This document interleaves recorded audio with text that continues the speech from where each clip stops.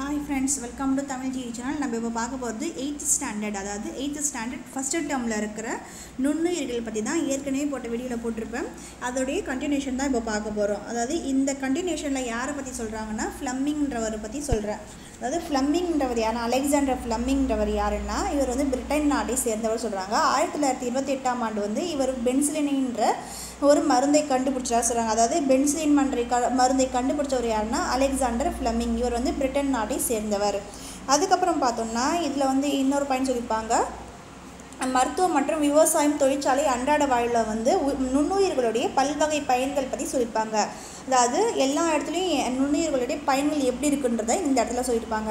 அதாவது தொழிற்சாலைகளில் வந்து அதுக்கப்புறம் தொழிற்சாலைகள் வந்து எதிர் உயிர்கள் பொருட்கள், கம்பளி, ரொட்டி, திராட்சை ரசம், அதுக்கப்புறம் பீர், பல பொருட்கள் தயாரிப்பதற்கு இந்த நுண்ணுயிர்கள் பயன்படுகின்றன சொல்லியிருக்காங்க. நான் ஏற்கனவே சொல்லியிருப்பேன், சர்க்கரை பாகிலிருந்து தான் வந்து ஒரு சில பாக்டீரியாக்கள் மூலியமாக நொதித்தல் மூலியமாக தான் ஒரு சில விஷயம்லாம் ரெடி பண்ணுறாங்க. அதாவது ஆல்கஹால்லாம் ரெடி ஆகுதுன்னு சொல்லியிருப்பேன். ஈஸ்ட்ன்ற ஒரு சில உயிர் மூலியமாக ஆல்கஹால்லாம் ரெடி ஆகுதுன்னு சொல்லியிருப்பேன். திராட்சை, அதாவது காளான்லாம் எப்படி வரும்னா, பூஞ்சை எப்படி வரும்னா, இந்த ரொட்டி, அதாவது அழுகிய ரொட்டியிலேருந்து ஈஸ்ட்ன்ற ஒரு அதாவது ஈஸ்ட் மூலிமா அது வந்து பூஞ்சைகள் வெளியில் வந்திருக்குன்னு நான் ஏற்கனவே போட்ட வெளியில் சொல்லியிருப்பேன். ஸோ அதெல்லாம் தான் இந்த இடத்துல சொல்கிறாங்க.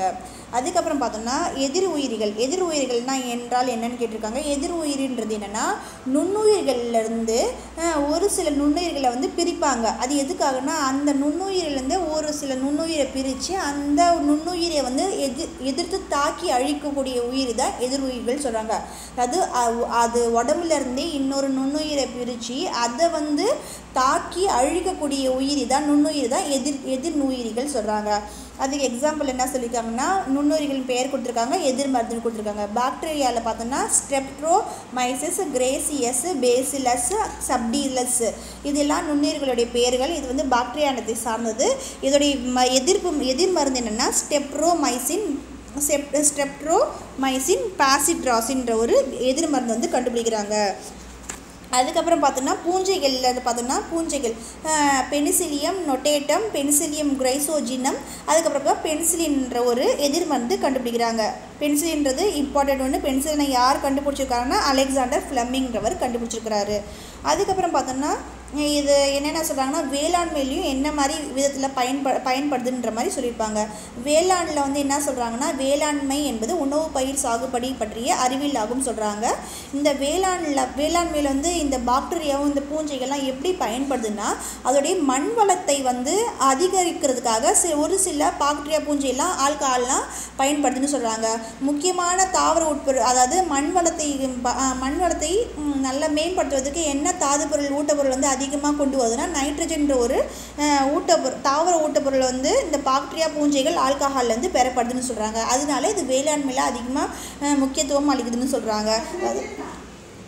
அதாவது இது நமக்கு யூஸ்ஃபுல்லாக இல்லைன்னா, அதாவது நமக்கு தீங்கு விளைவிச்சாலும் ஒரு சில இடத்துல வந்து இது வந்து நன்மையை பயக்கும் சொல்கிறாங்க. அதுக்கப்புறம் பாருங்கள், மனிதனுக்கு உபயோகப்படும் தாவரங்கள் மற்றும் விலங்குகள் நல்ல முறையில் வளர்க்கும் அறிவியலுக்கு வந்து வேளாண்மை என்னப்படும் சொல்கிறாங்க. அதுக்கப்புறம் பாருங்கள், அதாவது பாக்டீரியா இந்த பேரால் என்ன சொல்கிறாங்கன்னா, பாக்டீரியா எப்படி வருதுன்னா, இந்த செத்து போது பார்த்திங்களா, இந்த தாவரங்கள் இந்த விலங்குகள் உடலில் செத்து போன பிறகு ஒரு புரதங்கள் அந்த உடம்புலேயும் வந்து ஒரு சில புரதங்கள் இருக்கும். அதாவது சிக்கலாக இருக்கும், அதாவது செத்து போயிருக்கும், அதால் இது பண்ண முடியாத புரதங்களாக இருக்க பாருங்கள். அந்த புரதங்களை வந்து எப்படி மாற்றுதுன்னா அமோனியா, நைட்ரேட்டுகள் மற்றும் நைட்ரேட்டுகளாக மாற்றுகிறேன்னு சொல்கிறாங்க. அந்த செத்து போன, அதாவது இறந்த தாவரங்கள் மற்றும் விலங்குகள் உடலில் இருக்க சிக்கலான புரதங்களை வந்து அமோனியா, நைட்ரேட்டுகள் மற்றும் நைட்ரேட்டுகளாக மாற்ற உதவுகின்றன. எதுனா இந்த பாக்டீரியாக்கள். அதுக்கப்புறம் பார்த்தோம்னா இந்த பாக்டீரியா வந்து கார்பன், ஆக்சிஜன், நைட்ரஜன், சல்ஃபர் போன்ற தனிமங்களுடைய சுழற்சியில் வந்து முக்கிய பங்கு வகிக்குதுன்னு சொல்கிறாங்க. பாக்டீரியா வந்து எந்த ஒரு தனிமங்களுடைய சுழற்சியில் முக்கிய பங்கு வகிக்குதுன்னு கூட கேட்கலாம். கார்பன், ஆக்சிஜன், அதாவது CO, நைட்ரஜன், சல்ஃபர், இந்த மாதிரி தனிமங்கள் வந்து அதோடைய சுழற்சியில் முக்கிய பங்கு வகிக்கிறது. அதுக்கப்புறம் பார்த்தோம்னா பாக்டீரியா வந்து உயிரியல் துப்புரவாளர் சொல்லி சொல்கிறாங்க. அதாவது பாக்டீரியா வந்து அதாவது தாவரவியல்லையும் விலங்கியல்லையும் முக்கிய பங்கு வகிக்கிறது. அதாவது உயிரியல் துப்புரவாளராக செயல்படுகின்றன சொல்கிறாங்க.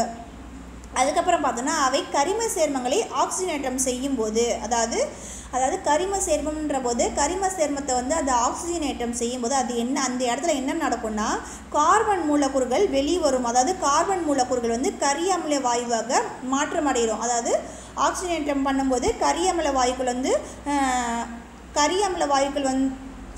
ஆக்சிஜனேற்றம் செய்யும்போது கார்பன் மூலக்கூறுகள் வந்து கரியமில வாயுவாக மாற்றம் அடைவதால் வந்து துர்நாற்றம் ஏற்படுது. அதாவது ஒரு சில பாக்டீரியாலாம் இருந்துச்சுன்னா, அதாவது விலங்கு செத்து போச்சுன்னா ஒரு சில நாத்தம் வரும் பாருங்கள். கரியமில சேர்மங்கள் வந்து ஒரு சில விஷயம்லாம் எரிக்கும்போது, தாவரங்கள்லாம் அழிவு பண்ண அதெல்லாம் எரிக்கும்போது என்ன ஆகும்னா ஒரு சில நாத்தம் வரும். அதாவது அதுவாக வந்து ரீப்ரொடக்ட் ஆகும்போது என்ன ஆகும்னா ஒரு சில நாத்தம் வரும் பாருங்கள். அதுதான் இந்த இடத்துல சொல்கிறாங்க. ஆக்சிஜனேற்றம் செய்யும்போது ஆக்சிஜனேற்றம் செய்யும்போது கார்பன் மூலக்கூறுகள் வந்து கரியமில வாயுவாக மாற்றம் அடைவதால் துர்நாற்றம் ஏற்படுதுன்னு சொல்கிறாங்க. அதுக்கப்புறம் பார்த்தோம்னா நெக்ஸ்ட் என்ன சொல்கிறாங்கன்னா இந்த பாயிண்டில் பாருங்கள், கீழ்காணும் பாக்டீரியாக்கள் வந்து மண் வளத்தை பெருக்குவதிலிருந்து பெரும் பங்கு வகிக்கின்றன. நான் ஏற்கனவே சொல்லியிருப்பேன், மண் வளத்துக்கு வந்து எது வந்து அதிகமாக உதவி புரியுதுன்னா இந்த நைட்ரஜன் அதிகமாக தேவைப்படும் இந்த மண் வளத்துக்கு. ஸோ இந்த நைட்ரஜன்ற ஒரு விஷயம்லாம் இம்பார்ட்டண்ட்டாக இருக்கும் இந்த மண் வளத்தோடைய பெருக்குறதுக்கு இம்பார்ட்டன்ட் சொல்லியிருப்பேன். நான் ஏற்கனவே சொல்லியிருப்பேன். அதுக்காக தான் இந்த நைட்ரஜன் வளம் கம்மியாக இருக்கிறதால தான் இந்த குடுவை தாவரம்லாம் என்ன பண்ணும், நைட்ரஜன் மிக்க உயிரிகளை வந்து அது வாய்க்குள்ளே போட்டுக்கின்னு அது வந்து அதோடைய ஊட்டச்சத்தை பெறும்னு நான் ஏற்கனவே சொல்லியிருப்பேன். ஸோ இந்த மண் வளத்தை பெருக்குவது வந்து பாக்டீரியாவுடைய பங்கும் அதிகமாக இருக்குன்னு சொல்கிறாங்க. அமோனியாவை வந்து நிலைநிறுத்தும் பாக்டீரியாக்கள் வந்து என்னென்ன சொல்கிறாங்கன்னா பாசிலஸ் ரமோசஸ்ன்னு சொல்கிறாங்க.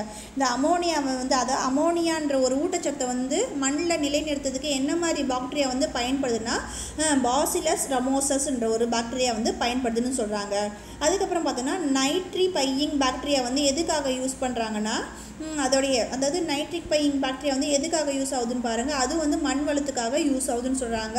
அதோடைய எடுத்துக்காட்டு இந்த நைட்ரிக் பையிங் பாக்டீரியா கூட எடுத்துக்காட்டு என்ன சொல்கிறாங்கன்னா நைட்ரோபாக்டர் நைட்ரோசோமனஸ்ன்ற ஒரு எடுத்துக்காட்டு கொடுக்குறாங்க. இந்த நைட்ரிக் பையிங் பாக்டீரியா வந்து மண் வளத்தையும் அதிகரிக்க இதுவும் உதவுகிறதுன்னு சொல்கிறாங்க. அதுக்கப்புறம் பாருங்கள், நைட்ரஜனை நிலைநிறுத்தும் பாக்டீரியா, அதாவது நைட்ரஜன் மண் வளத்தில் வந்து அமோனியா நிலைநிறுத்துறதுக்கு என்னென்னா பாசிலஸ் ரமோசஸ்ன்ற ஒரு விஷயம் தேவைப்படுதுன்னு சொல்கிறாங்க. அதுக்கப்புறம் பார்த்தோன்னா நைட்ரஜனை மண்ணில் நிலைநிறுத்துறதுக்கு என்ன மாதிரி பாக்டீரியா தேவைப்படுதுன்னா இந்த அசோட்டோபாக்டர் கிளாஸ்டிரிடியம் ரைசோபியம் நீலப்பச்சை பாசிலான அசிலாடோரியா அனபீனா நாஸ்டாக் போன்றவை வாயுமண்டலத்தில் இருக்க நைட்ரஜனை வந்து மண்ணில் வந்து நிலைநிறுத்தி மண் வளத்தை பெருக்குகின்றன்னு சொல்கிறாங்க. அதாவது நைட்ரஜன் ஊட்டச்சத்தை வந்து மண்ணில் பெறப்படுறதுக்கு இந்த பாக்டீரியாலாம் அதிகமாக பங்கு வகிக்கிறதுன்னு சொல்கிறாங்க. அதாவது மேலே இருக்க வாயுமண்டலத்தில் இருக்க அதிகமான நைட்ரஜன் வந்து மண்ணில் வந்து தக்க வைக்கிறதுக்கு இந்த பாக்டீரியாலாம் அதிகமாக பயன்படுதுன்னு சொல்கிறாங்க. அதுக்கப்புறம் பாருங்கள், தொழிற்சாலையில் வந்து அன்றாட வாழ்வில் நுண்ணுயிர்களுடைய பங்கு எப்படி இருக்குன்னு சொல்கிறாங்க பாருங்கள். இந்த நம்ம தினமும் சாப்பிட்றோம் குடிக்கிறோம் பாருங்கள், காஃபி டீ இதிலெல்லாம் வந்து அதோடைய டேஸ்ட் எப்படி இருக்குன்றதை நம்ம வந்து தெரிஞ்சுக்கணும். அந்த மாதிரி விஷயமா சொல்லியிருப்பாங்க. அதாவது அந்த பதப்படுத்தல்ன்ற ஒரு விஷயத்தில் வந்து கண்டிப்பாக நுண்ணுயிர்களுடைய பங்கு அதிகமாக இருக்கும். இந்த தேயிலை காப்பியில் வந்து பதப்படுத்தலில் வந்து என்ன மாதிரி பாக்டீரியாவில் வந்து பயன்படுதுன்னு பாருங்கள். இந்த நொதித்தல் பாக்டீரியானாலே அதோடைய வேலை முக்கிய பணின்றது என்னென்னா நொதித்தல்ன்ற ஒரு பணியை அது கண்டிப்பாக செய்யும். அதோடைய நொதித்தல் மூலியமாக தான் அதோடைய சுரக்கும்னு சொல்லியிருப்பேன். அது மூலியமாக தான் அதோடைய உணவை வந்து அது தயாரித்து கொள்ளும்னு சொல்லியிருப்பேன். அது வந்து ஈரமாக்கி அதில் இருக்க ஊட்டச்சத்துலாம் அது பெறும்னு சொல்லியிருப்பேன். நொதித்தல் மூலியமாக தான் அதோடைய ஊட்டச்சத்தை வந்து பெறும்னு சொல்லியிருப்பேன்.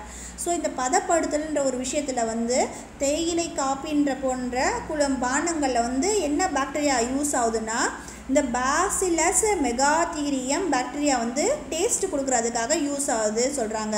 அது புகையிலை, அதுக்கப்புறம் தேயிலை, காப்பி கொட்டைகள், போன்றவற்றை வந்து நொதித்தல் மூலியமாக இந்த பாசிலஸ் மெகாதீரியம் பாக்டீரியா வந்து நறுமணத்தை கொடுக்கிறது சொல்கிறாங்க. அதாவது இந்த டேஸ்ட்டாக இருக்கும் இந்த காஃபி ஸ்மெல்லாம் ஒருத்தவங்களுக்கு பிடிக்க பாருங்க. இந்த ஸ்மெல்லாம் வந்து எப்படி வருதுன்னா இந்த பாசிலஸ் மெகாதீரியம் பாக்டீரியாவுடைய நறுமணத்தை வந்து கொடுக்குறதால தான் இந்த மாதிரி ஸ்மெல் வருதுன்னு சொல்கிறாங்க. அதுக்கப்புறம் பார்த்தோன்னா இதற்கு பதப்படுத்தல்ன்ற ஒரு பேரும் இருக்குன்னு சொல்கிறாங்க. அதாவது இதுக்கு வந்து பதப்படுத்தல்ன்ற ஒரு பேரும் இருக்குன்ற மாதிரி இந்த இடத்துல சொல்கிறாங்க. அதுக்கப்புறம் பாருங்கள், இந்த இடத்துல இன்னொரு விஷயம் சொல்கிறாங்க. இந்த வினிகர் வந்து ஊறுகால வந்து கெட்டு போகாமல் இருக்க இந்த வினிகர்ன்ற ஒரு விஷயம் பயன்படுத்தி சொல்கிறாங்க. வினிகர் வந்து உணவு பதப்படுத்தியாகும்னு சொல்கிறாங்க. கேட்கலாம், வினிகர் வந்து உணவு பதப்படுத்தியா இல்லையான்ற மாதிரி கூற்றுக்குள்ள கேட்கலாம். உணவு பதப்படுத்துறது வினிகரும் ஒரு பங்கு வகிக்கிறேன்னு சொல்கிறாங்க. ஊறுகாய் வந்து கெட்டு போகாது இருக்க வினிகர் வந்து முக்கிய பங்கு வகிக்கிறதுன்னு சொல்கிறாங்க. அதாவது அது ஒரு வினிகர்ன்றது ஒரு ரொம்ப புளிப்பான ஒரு ஒரு டேஸ்ட்டு கொடுக்கும். ஸோ அது கூட ஒரு பங்கு வகிக்கிறன்ற மாதிரி சொல்கிறாங்க. அதுக்கப்புறம் பார்த்தோம்னா நுண்ணுயிர்கள் வந்து தொழிற்சாலை துறையில் மிகுந்த பெரும் பங்கு ஆற்றுகிறதுன்னு சொல்கிறாங்க. எடுத்துக்காட்டாக வந்து லாக்டிக் அமிலம் பாக்டீரியா வந்து அதிகமாக பங்கு வகிக்கிறது.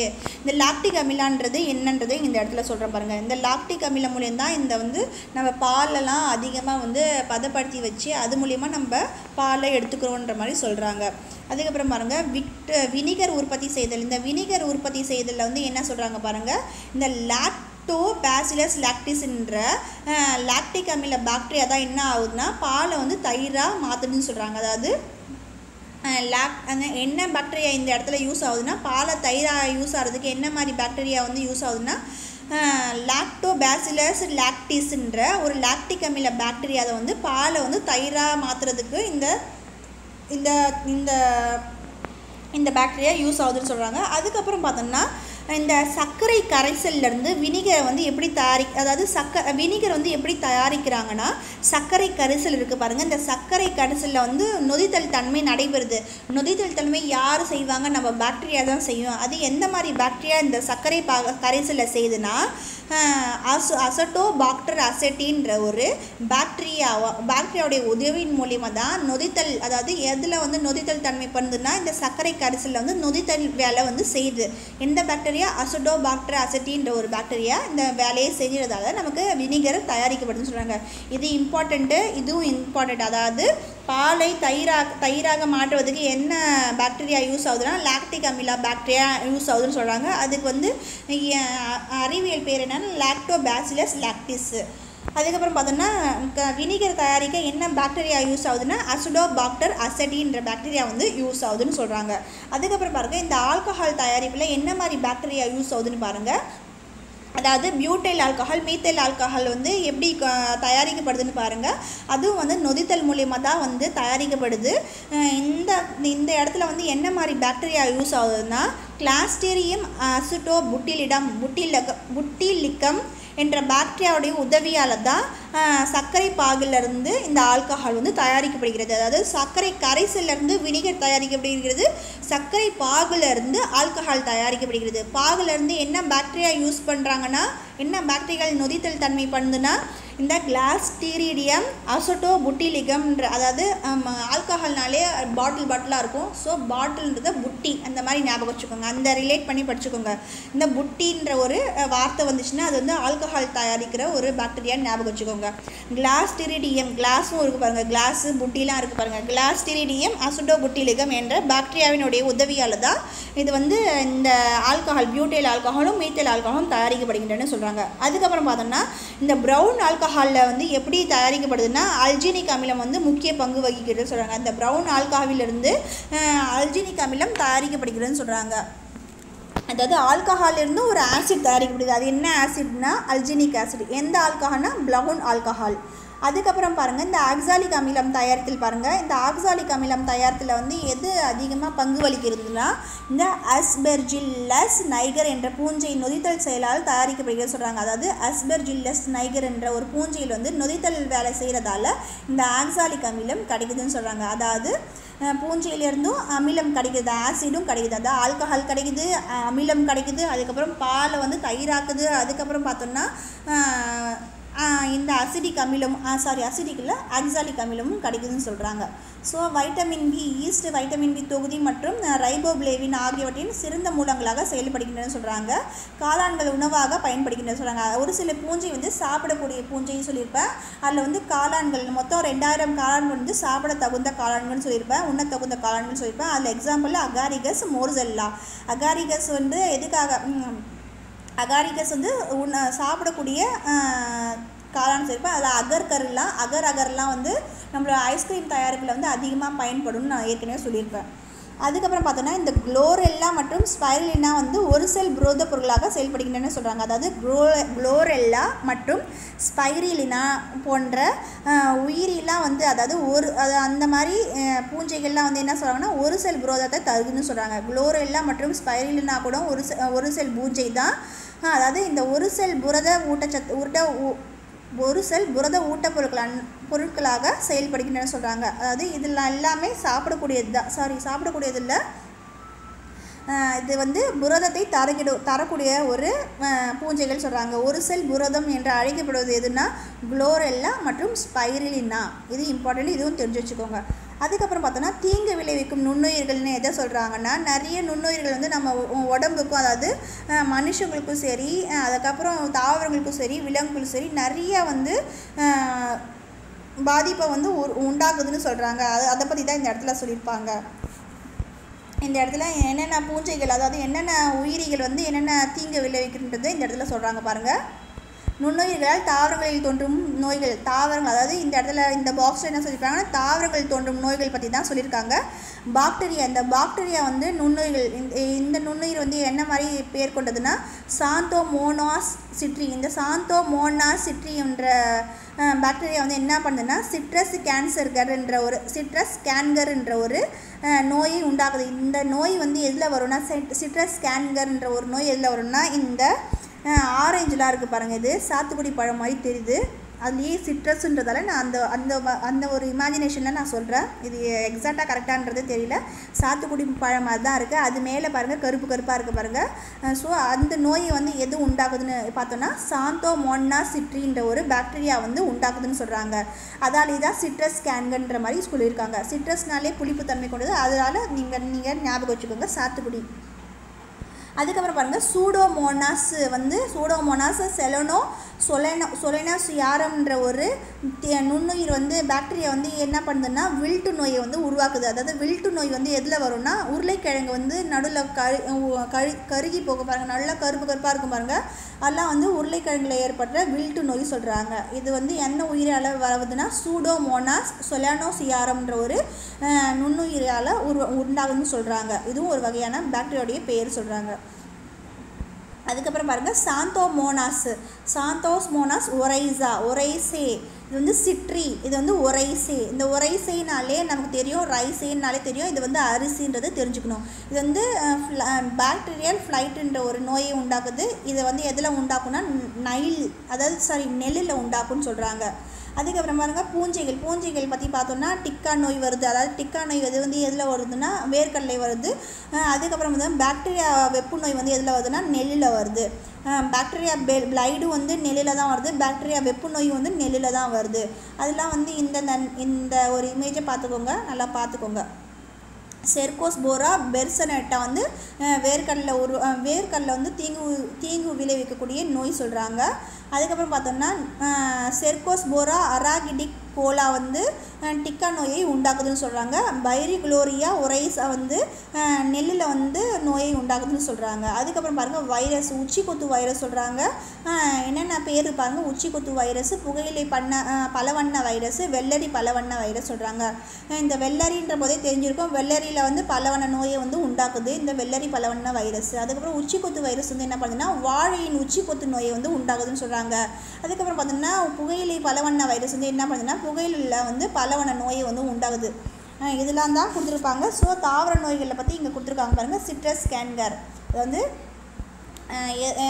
சாந்தோமோனாஸ் சிட்ரின்ற ஒரு நுண்ணுயிர் மூலமாக இது வந்து இந்த நோயை உண்டாகுதுன்னு சொல்கிறாங்க. வெப்பு நோய் வந்து நெல்லில் வருது, வெள்ளரியில் வந்து பலவண்ண நோய் வருது. ஸோ இதையும் தெரிஞ்சு வச்சுக்கோங்க.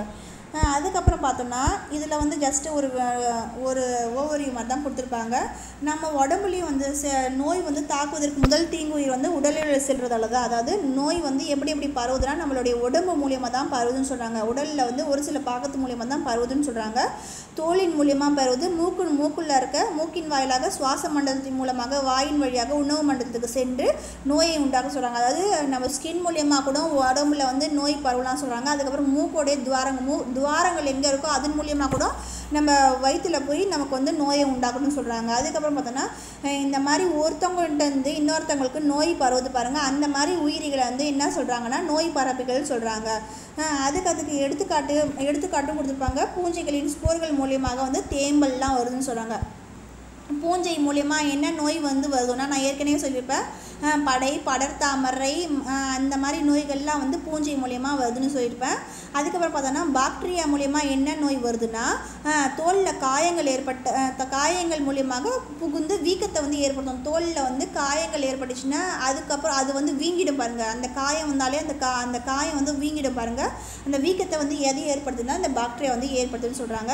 அதுக்கப்புறம் பார்த்தோன்னா வைரஸ்கள் வந்து என்ன பண்ணணும்னா இந்த நம்மளுடைய துவாரங்கள், அதாவது வாயின் வழியாகவோ மூக்கின் வழியாக வந்து இந்த வயிற்றுக்கு போய் சுவாச மண்டலத்தை வந்து பாதிப்படைய செய்யும்னு சொல்கிறாங்க.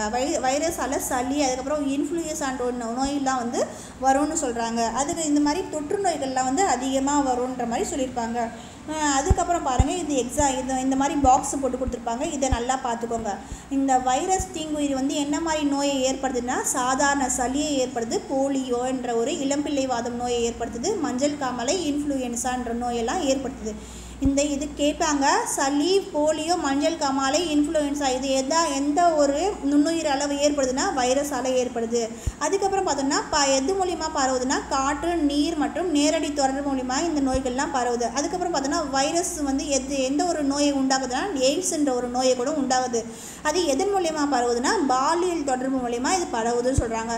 அதுக்கப்புறம் பாருங்கள் பாக்டீரியா. இந்த பாக்டீரியா வந்து எந்த மாதிரி நோயை வந்து உண்டாகுதுன்னா காலரா, டைஃபாய்டுன்ற நோயை வந்து உண்டாகுது.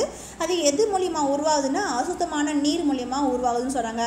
அதுக்கப்புறம் பாருங்கள் டெட்டனஸ்ன்ற ஒரு நோய் உண்டாகுது. இது வித்தியாசமாக இருக்குது, இது தெரிஞ்சு வச்சுக்கோங்க. டெட்டனஸ்ன்ற நோய் வந்து பாக்டீரியா மூலமாக உருவாகுது. இது வந்து எதால் உருவாகும்னா காயங்கள் மூலிமா, சின்ன சின்ன காயங்கள் ஏற்பட்டுச்சுன்னா அது மூலியமாக வந்து பெருசாகும்னு சொல்கிறாங்க. இந்த எலி காய்ச்சல் சொல்கிறாங்க பாருங்கள். இந்த எலி காய்ச்சல் எந்த ஒரு நுண்ணுயிரியால் ஏற்படுதுன்னா பாக்டீரியான்ற நுண்ணுயிரியால் தான் ஏற்படுது. எலி காய்ச்சல் வந்து பாக்டீரியா. ஸோ இது எப்படி எலி காய்ச்சல் உருவாகுதுன்னா இந்த விலங்குடைய சிறுநீர், குறிப்பாக பார்த்தோம்னா இந்த அணில், எலி இந்த மாதிரி விலங்குடைய சிறுநீர் மூலிமா தான் இந்த எலி காய்ச்சல் பரவுதுன்னு சொல்கிறாங்க. அதுக்கப்புறம் பாருங்கள் இந்த தொழுநோய், இந்த நேரடி தொடர்பு இருக்கிறதால அது வந்து தொழுநோயெலாம் வந்து ஏற்படுத்த சொல்கிறாங்க. இது வந்து பாக்டீரியாவுடைய நோய்கள் சொல்கிறாங்க. அதுக்கப்புறம் பாருங்கள் பூஞ்சைகள் பார்த்தோன்னா பாத தடிப்பு நோய். இந்த பாத தடிப்பு நோயெல்லாம் வந்து பாருங்கள் ஏற்கனவே சொல்லியிருப்பேன். பாத வெடிப்பு, பாத தடிப்பு, பாதம் வந்து வீக்கமாக இருக்கும் பாருங்கள். இந்த நோய்கள்லாம் வந்து எதன் மூலியமாக ஏற்படும்னா அதுக்கப்புறம் பாதத்தில் வந்து படர்தாமரை, பாத படையெல்லாம் ஏற்படுது பாருங்கள். இதெல்லாம் பூஞ்சைகள் மூலிமா ஏற்படுதுன்னு சொல்கிறாங்க. இது வந்து எப்படி வருதுன்னா எதன் மூலிமா பரவுதுன்னா இந்த ஸ்போர்கள் நிலம் மற்றும் தண்ணீர் மூலமாக பரவுது. அதாவது தண்ணியில் கால் வச்சுட்டு இருந்தோம்னா கால்லாம் வந்து ஒரு மாதிரி அதாவது நமுச்சல் மாதிரி வரும் பாருங்கள். அது மாதிரி ஞாபகம் வச்சுக்கோங்க. அது மூலிமா அதாவது படெல்லாம் வர மாதிரி ஞாபகம் வச்சுக்கோங்க. அதுக்கப்புறம் பாருங்கள் ஒரு செல் உயிரி மூலிமா எது நோய் பரவி வருதுன்னா ஒரு செல் உயிரிகளில் எது நமக்கு வந்து என்ன ஒரு நோய் வருதுன்னா மலேரியான்ற ஒரு நோய் வருது. இது இம்பார்ட்டண்ட்டு. ஒரு செல் உயிரிக்கு மலேரியா நோய் வருது. இது நோய் பரவி வந்து கொசுக்கள். இந்த அளவு தான் கொடுத்துருப்பாங்க. உங்களுக்கு என்னுடைய வீடியோ பிடிச்சிருந்தா மறக்காமல் லைக் பண்ணுங்கள், ஷேர் பண்ணுங்கள், சப்ஸ்கிரைப் பண்ணுங்கள். தேங்க்யூ ஃப்ரெண்ட்ஸ் வாட்சிங் திஸ் வீடியோ.